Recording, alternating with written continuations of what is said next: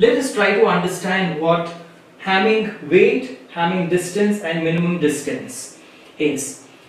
So here I have considered a 6,3 systematic linear block code. So we have defined the message vectors 0, 0, 0 to 1, 1, 1, and we have multiplied the message vector with a generator matrix which was used in the previous lecture, and we have got the code words. So now we need to find out the Hamming weight. We also need to know what Hamming distance is and what is the minimum distance. Now, how do we define Hamming weight? Hamming weight of a code word C is defined as the number of non-zero components in the received code word. So what does this mean? Let us try to find the Hamming weight. So these are all the code words here. The number of non-zero components in each code word is the Hamming weight. Now in the first code word, all of them are 0, so the weight is 0. The next, I have 3 non-zero elements, so the weight is 3. I have 3 here, this is 4, 3, and then again 4, 4 and 3. Right? So the Hamming weight essentially is the number of non-zero components in the received code word. So next we try to find out the Hamming distance. Now Hamming distance between any two code words is defined as the number of components in which they differ. So let's consider, say this, let me call this as C2. So let me call this as C2 and C6, the code words 1 to 8, right? So I have C2, which is 0, 1, 0, 0, 1, 1, 1, 0, and C6 is 1, 0, 1, 0, 1, 1. So to find the Hamming distance, I find out the number of components in which the bits differ, right? So when I observe the first bit, C2 and C6 differ in the first bit, and then they do not differ in the second bit, nor the third bit.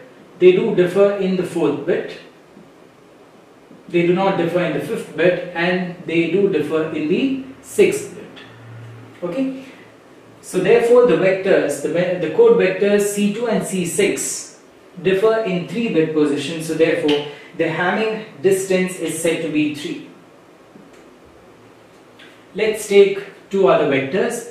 Let us take C4 and C8. So C4 is 0, 1, 1, 1, 0, 1, and C8 is 1, 1, 1, 0, 0, 0. So again I need to identify the number of components in which the bit positions differ. So it differs in the first, the second, third, they do not differ in the fourth and in the sixth. Okay, so therefore the Hamming distance is said to be 3. Okay, so to take any two code words and then find out in how many bit positions they vary, and that would be the Hamming distance between those two corresponding code words. Next we come to the minimum distance. The minimum distance is defined as the smallest Hamming distance between any two code words in a vector, right? So what is the smallest Hamming distance? The smallest Hamming distance is also equal to the smallest Hamming weight, leaving 0. Now we find that if the message vector is 0, the code vector will always be 0, so we neglect that. So apart from 0 here, the minimum distance is always equal to the minimum Hamming weight. So therefore for this code vector, okay, the minimum distance d minimum would be equal to 3.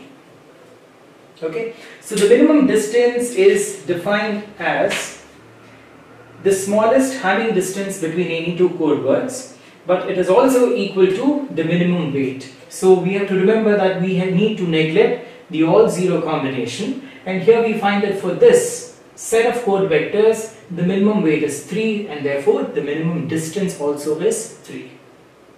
Right? So we have understood 3 things, 3 parameters: what is Hamming weight, So Hamming weight is the number of non-zero components in the code word. And what is Hamming distance? Take any two code words and find out in which bit positions these two code words differ.